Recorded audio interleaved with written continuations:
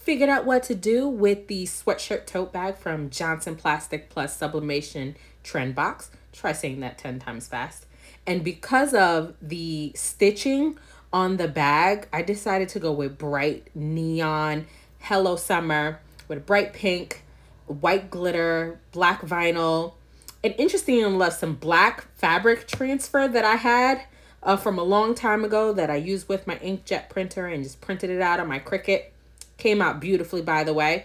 I think I'll probably still sublimate something on the other side since that's what this whole tote bag was actually for. But I really wanted the colors to pop, so I used vinyl. And I'm not disappointed at all with the results. Go try it, guys. Have a good one. Bye.